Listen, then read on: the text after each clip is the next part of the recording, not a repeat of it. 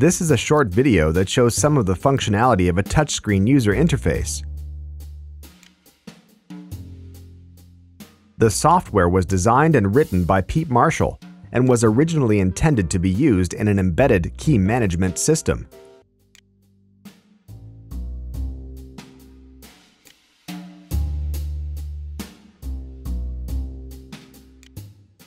The software was designed to be user-friendly and ergonomic.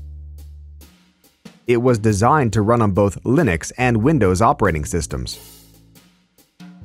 It is possible to pass data to the software from and to external hardware via a socket server or via USB serial connection.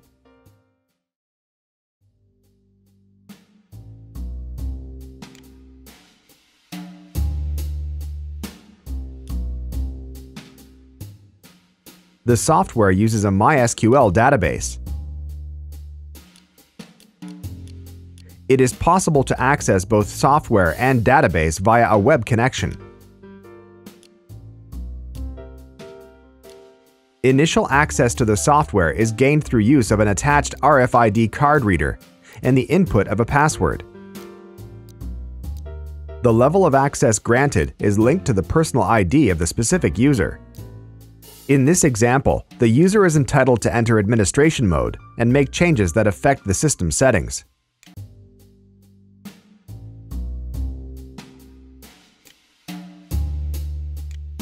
In this mode, as part of this demonstration video, you can see a unique method of visually displaying and scrolling through database information. This original method of data management can also be used effectively on large databases.